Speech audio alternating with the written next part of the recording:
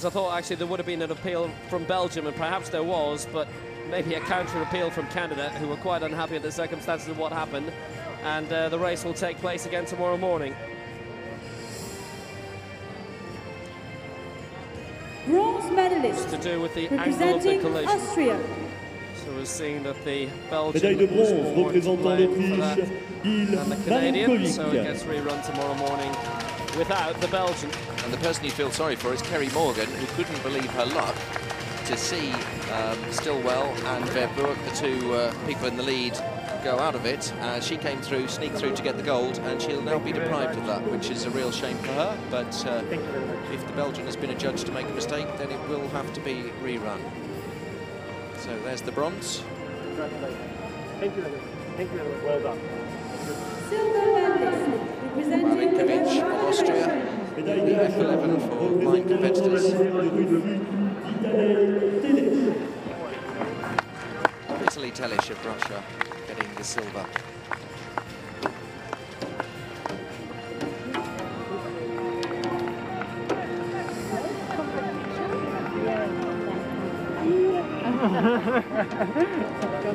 We'll have some more field action starting soon. The women's shot put for F11s and the men's triple jump for T11. So those the totally blind competitors. So it will go quite quiet in the stadium.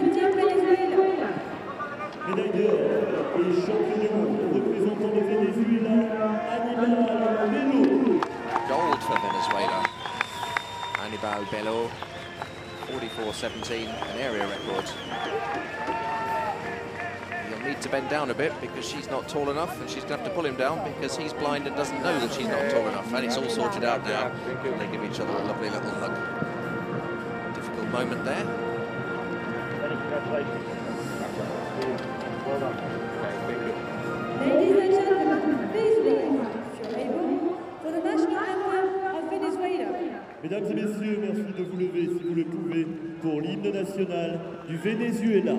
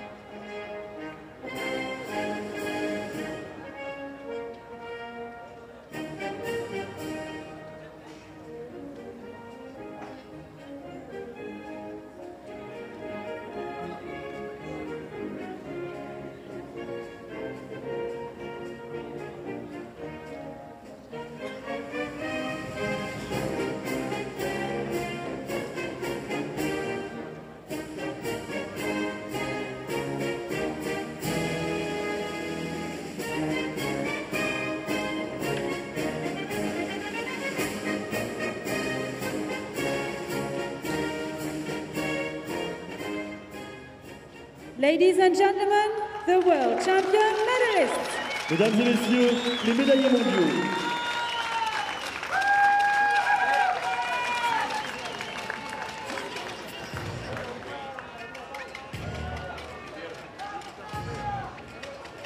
So we don't have any medal ceremonies for a little while because we're going to have some field action for blind competitors, and obviously they really do need to hear what's going on. We've met